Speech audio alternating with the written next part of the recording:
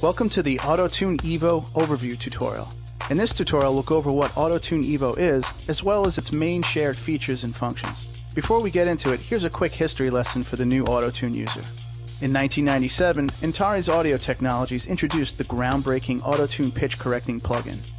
AutoTune was a tool that actually corrected the pitch of the vocals and other solo instruments in real time without distortion or artifacts, while preserving all of the expressive nuance of the original performance. AutoTune hailed rave reviews from the pro audio industry, and Antares has been making advances in their technology ever since. AutoTune has established itself as the worldwide standard in professional pitch correction and is used daily by thousands of audio professionals to save studio and editing time, ease the frustration of endless retakes, save that otherwise once-in-a-lifetime performance, or even to create unique special effects. Okay, enough history, let's look at the plugin. This is the AutoTune Evo user interface. In this tutorial, we'll cover all the features and functions that are shared by both auto and graphical modes. The features and functions of auto and graphical modes will then be covered in separate tutorials. Starting in the left top corner, we have the input type selector. This is a very important feature when using AutoTune Evo. Antares spent a lot of time researching the characteristics of the different voice ranges and developed specific algorithms for each. So when using AutoTune Evo, start here and choose the best input type for your material, otherwise the results may be less than perfect. Remember, AutoTune Evo is not just for the voice, and can be used on any monophonic instrument that has pitch, and can even be used on bass instruments. Again, make sure you pick the right input type for the material you're processing with AutoTune Evo.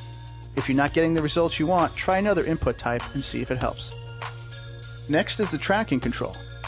In order to accurately identify the pitch of the input signal, AutoTune Evo requires a periodically repeating waveform, like that of a voice or solo instrument. The tracking control determines how much variation is allowed in the incoming signal for AutoTune Evo to still consider it periodic. If you're working with a well-isolated solo signal, for example, like when tracking in a studio or off a multi-track master, you can typically set the tracking control to 50 and get great results. Next, we have the Select Pitch reference buttons.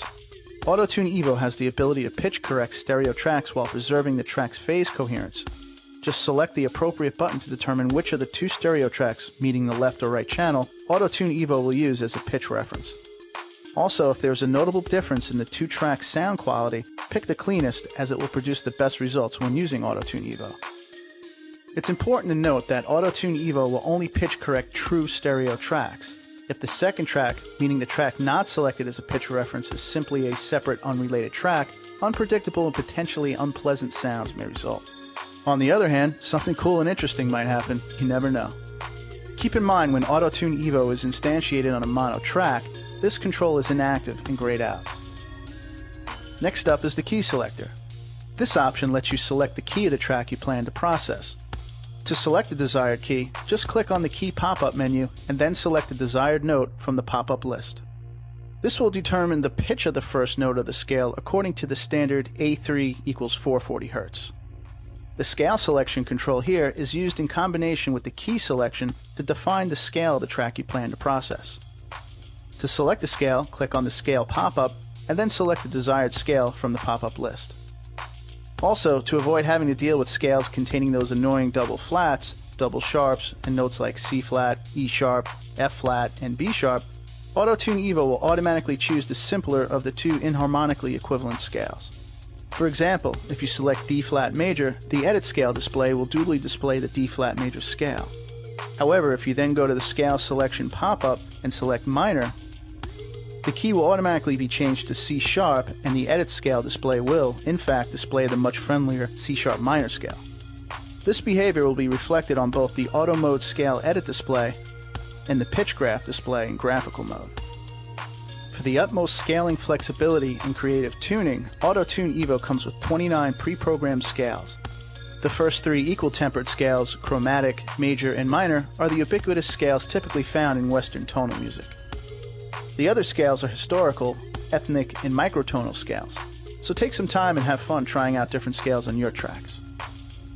Next, the scale detune parameter allows you to change the pitch standard of AutoTune Evo from the default A equals 440 Hz. The value is set in cents, where 100 cents equals 1 semitone. The range of adjustment is from -100 to +100 cents. For convenience, the detune amount is also displayed in Hertz relative to A440.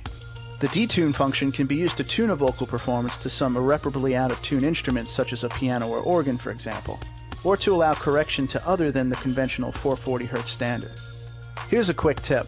If you've adjusted the scale detune and want to quickly set it back to its default setting of 0, just double-click on it, or command-click if on Mac, or control-click if on PC, and it will reset.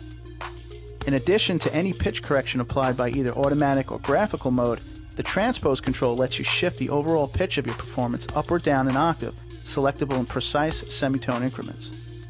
In automatic mode, this transposition is accomplished in real time.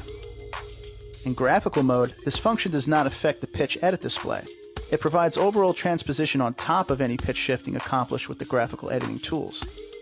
As stated earlier, although you can also accomplish overall transposition in graphical mode by selecting all the correction objects in your track and manually moving them up or down, in most cases, using the transpose function will provide better results.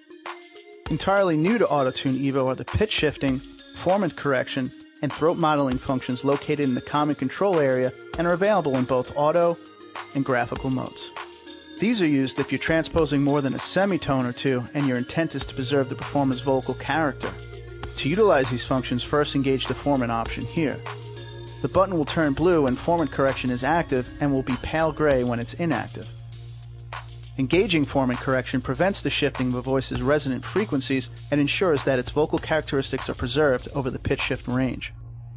It's worth noting that when retuning the very small intervals usually associated with basic pitch correction, formant shifting is essentially inaudible, and AutoTune's classic pitch adjustment technology still provides the optimum results. Formant correction is really designed to be used with overall transposition or on tracks where notes are shifted by large intervals. For example, let's listen to the vocal part at its original pitch. See how they run. Now let's set up AutoTune Evo for this vocal part and dial in the transpose settings and hear it transposed up a third. See how they run. Keep in mind when transposing in large intervals without formant correction, especially when transposing higher, the result will be the Munchkinization effect familiar from tape speed changing and early digital sampling, like so. See how they run. Of course, if singing chipmunks are what you're going for, then leave formant correction off. The default transpose setting is 0 semitones, which equals no transposition. Just like the scale detune knob, double-clicking the transpose knob or command-control-clicking it will reset it to a 0 value. The shape of a singer's throat is a prime contributor to their vocal character. AutoTune Evo lets you modify the vocal quality of a performance by actually varying the geometry of a physical model of the human vocal tract and processing the original performance through that model. This is done here with the throat length control and allows you to modify the length of the modeled throat.